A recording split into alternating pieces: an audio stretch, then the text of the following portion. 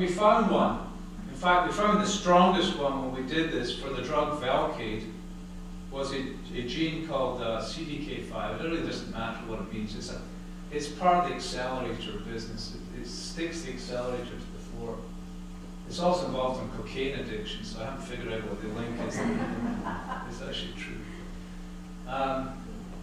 So we actually found by doing this experiment for the whole genome, and again with TGen, that if you turned off CDK5 in a cell, those cells become exquisitely sensitive to Velcade.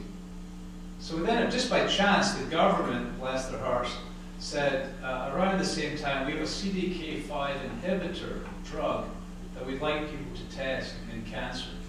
And my colleague, Dr. Kumar at the Mayo Clinic in Rochester, called me up and said, should we apply for that? And I said, sure.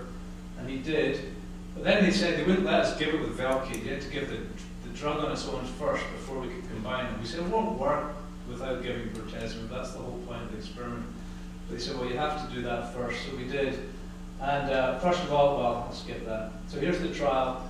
And here's the good news. It actually works.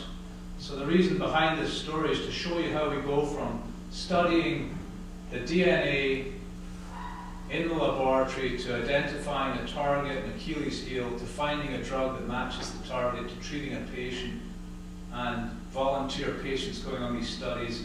And guess what? We have a new drug for myeloma, because here's a lady that got Velcade, dexamethasone, and melphalan-prednisone, thalidomide, morphothalidomide, Revlimid, dexamethasone, and now she's got really bad myeloma. And we gave her this CDK5 inhibitor, and she had a profound response.